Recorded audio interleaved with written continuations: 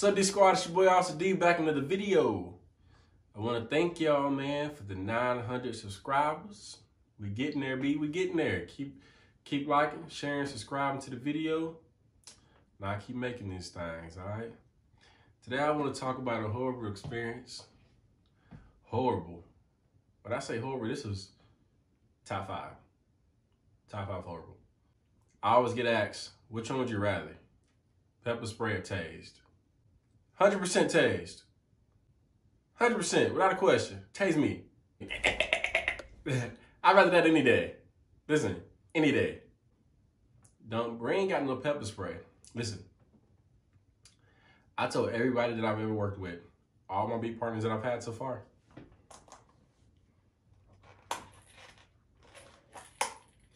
if you pull this out, we fighting. We gonna fight after the call. No, you didn't hear me. No, I said if you pull this out, we're gonna fight. Oh yeah, look, you can see how dusty mine is. Look at that. Can you see the dust?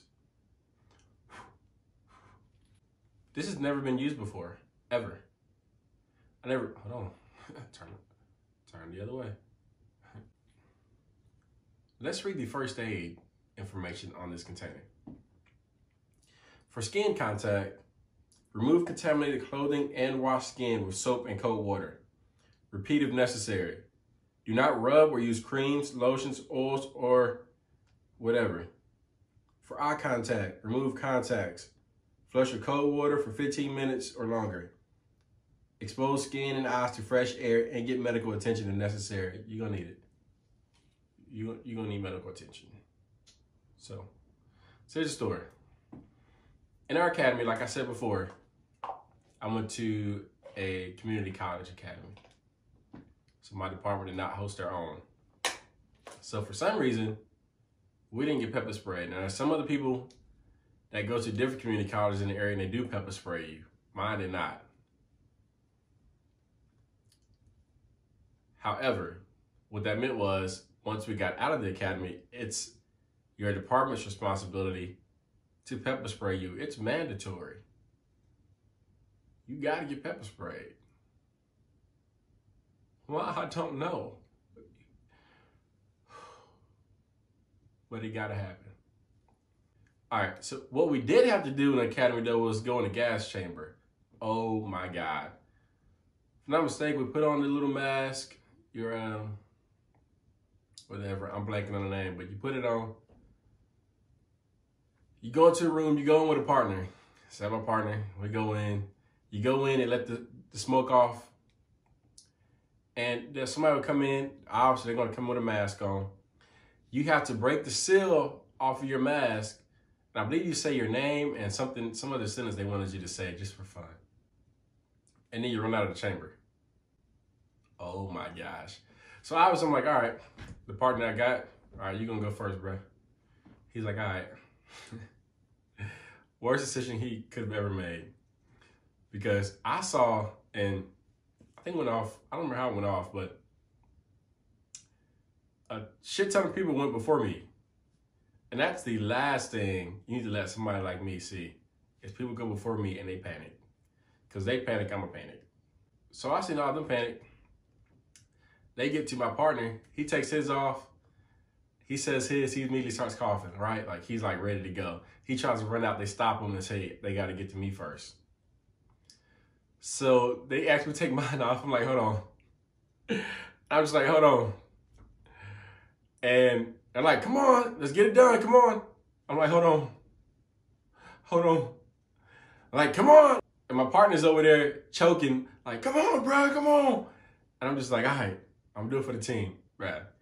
That is not something I want to ever experience again. It is no fun. It burns your eyes. Now, it's not worse than it's not worse than pepper spray going in there. Cause, I mean, they get in your system a little bit, but a few minutes, that's gone. The worst is the pepper spray. So fast forward, you finish the academy, you go to your police department, and they pepper spray you. Not only do they pepper spray you, but you have to go through a course.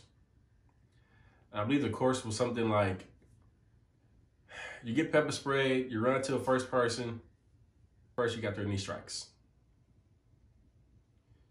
You run to a second person, you got to use your baton